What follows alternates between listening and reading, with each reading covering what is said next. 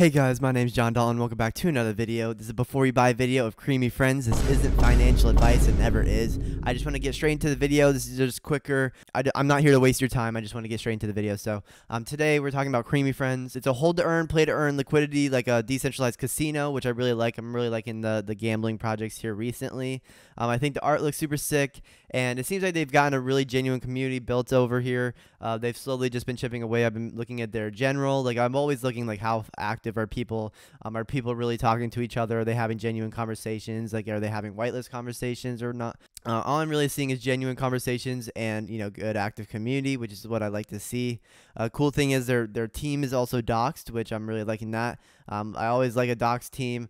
Makes them, way more accountable for the project, how well the project does, and it puts a lot more pressure on them, and then it makes you really want to follow through with what you're doing. And yeah, that's the demands of being doxed is really big. So very interested to see that they actually are doxed, which is always nice. Obviously, all these links are gonna be down in the description below. You guys can go check them out down below.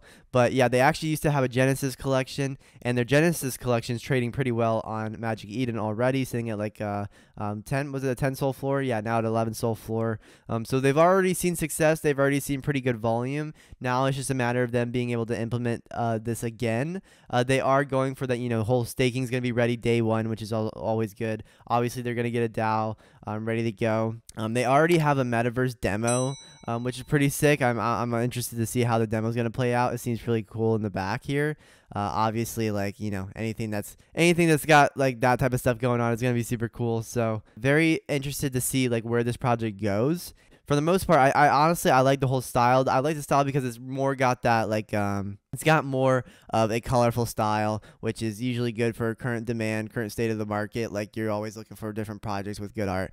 And yeah, honestly, I'm liking the simplicity of it all. I'm really interested to see what their casino is going to be looking like. And yeah, their on-chain game is supposed to be fun, but really it's just a matter of how much can this team implement. Like I said, they have a lot of pressure, putting a docs team out there. That's always really something you want to know. So yeah, everything from their mint and supply is going to be announced. So they haven't really announced that yet. It's still an early project. Very interested to see where they take this project. I think the sneak peeks have been looking good. People are certainly interested in the project. You're always looking for reactions and people getting in and that type of stuff. Now, I will say the whole whitelist meta has certainly not done its thing. Depending on this price, I feel like a lot of these best plays are usually on the secondary market. I have made some of my best trades recently on the secondary market. Just getting in after the fact. When people start dumping their rares, or let's say they don't get a rare, usually people start dumping on the floor price, and you can get really cheap NFTs for pretty good price. And then say the project hits, the volume catches or whatever it is, then usually these projects like to pump afterwards. So I'm certainly going to be looking like afterward market, secondary market, just trying to see like what they stoop down low to after people get see what they get. Because that's sometimes the best times to get in.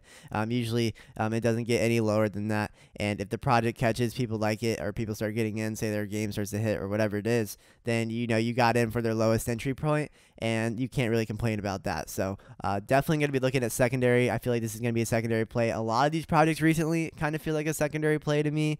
A lot of people like to dump below mint, which is just the most interesting thing to me. I've never really understood that, especially if they're going to have staking day one. Like, that's another thing too you want to account, because if they are having staking day one, people are either going to dump and try to get their money back, and then that, or they're just going to start staking immediately, which is really nice.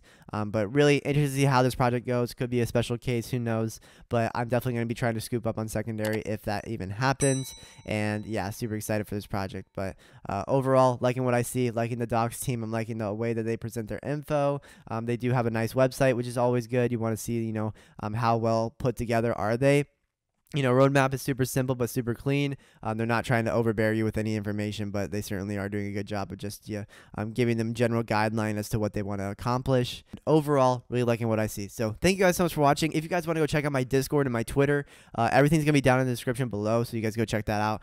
Pretty much for my Discord, I'm just trying to give out free information, alpha, all that good stuff. It's still brand new, so I'm definitely trying to build that up. And then my Twitter is more just talking about projects. I'm trying to get in on good mints. I've been doing except exceptionally well recently with my trades.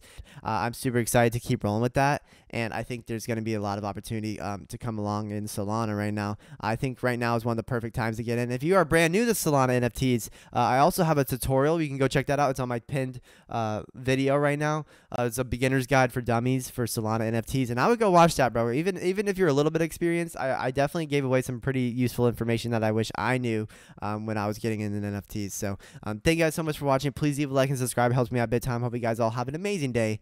Peace out. John Dalton.